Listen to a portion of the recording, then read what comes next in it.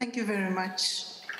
Excellencies, distinguished participants, ladies and gentlemen, I'm pleased to join this high-level segment of the 2021 Global Education Meeting that is centered on mobilizing world leaders to make an urgent call for investing in education for COVID-19 recovery and the futures of education. I want to thank UNESCO and the government of France for convening the 2021 Global Education Meeting, dedicated to invest in education at a critical moment of reimagining our education systems following hard lessons taught by the COVID-19 pandemic. The world has collectively realized that the education sector needs to take a multi-sectoral approach to address the COVID-19 crisis. The health, nutrition, and well-being of children are interrelated to learning, access to education, and the closing of disparities. This approach can help bring together other sectors on board, like the health, food, and social protection sectors. Through the 2020 Global Education Meeting Declaration, we committed to reinforce closer intersectoral collaboration and investment in education, and to safely reopen schools, strengthening and restoring access to service such as school meals, health, water, sanitation and hygiene, social protection, prioritizing the health and safety of students and educators, ensuring that reopening plans are equitable, gender responsive, inclusive, and targeted. That is exactly what we have done through the School Meals Coalition, which was launched during the Food System Summit on the 23rd of September 2021.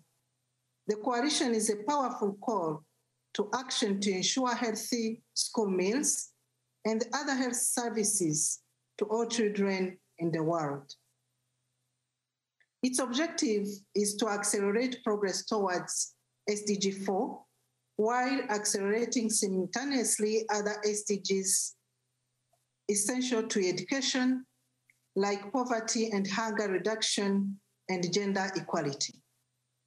To date, over 60 member states and 50 partners, including NGOs, academia, and UN agencies, have joined the call to prioritize the health and nutrition of school children and sign declarations of commitment.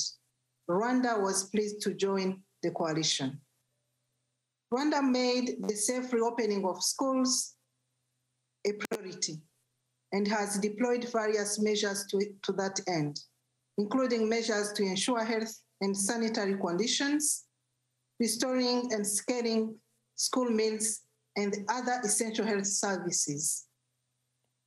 Rwanda scaled up school meals programs across all levels of basic education, expanding coverage from 640,000 to 3.3 million children, with significant increase in the fiscal budget for school meals in multiple folds.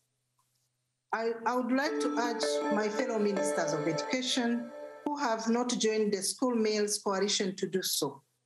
The coalition provides an opportunity to connect governments, officials to a global school meals network that allows the government to benchmark its progress against countries as well, all scale up our programs.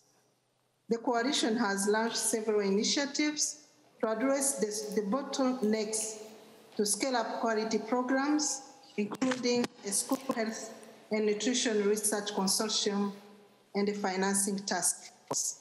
Thank you. It is also very important to support low-income countries to build and scale up strong school health and nutrition programs based on sustainable and stable sources of domestic financing.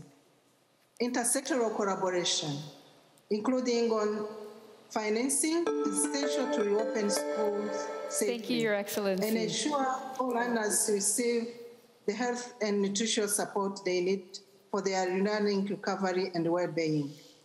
Distinguished Excellencies, ladies and gentlemen, to conclude my remarks, Rwanda commends UNESCO's efforts to mobilize world leaders to invest in education and fully support the Paris Declaration. Thank you.